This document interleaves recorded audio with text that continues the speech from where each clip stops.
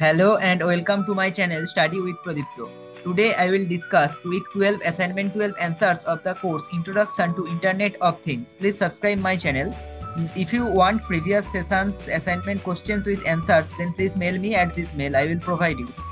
So this is week 12 and this is the first question. The two types of data analysis are qualitative and quantitative. That is option A. Now question number 2. Fill in the blank. The answer will be option D, that is continuous and categorical. Now question number 3, the answer will be option C, that is statement 1, 2 and 3.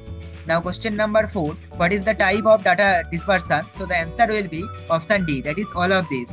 Now question number 5, the two most relative sensors directly used in agriculture are option B, that is soil moisture and water level sensor. Now question number 6, the mathematical equation is formulated in the form of relationship between variables is known as option D, that is statistical model. Now question number 7, the answer will be option B, that is complete and incomplete.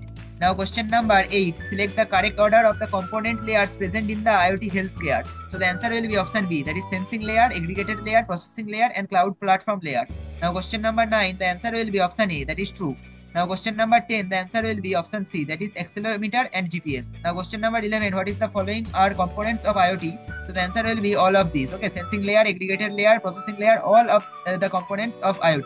Now question number 12, the answer will be option B, that is false. Now question number 13, the answer will be option B, that is false. Now question number 14, the answer will be option C, that is accelerometer, compass and gyroscope. Now question number 15, the answer will be option D, that is all of these. So please subscribe my channel if you get some help from this video. Thank you for watching the video. We'll see you in the next video.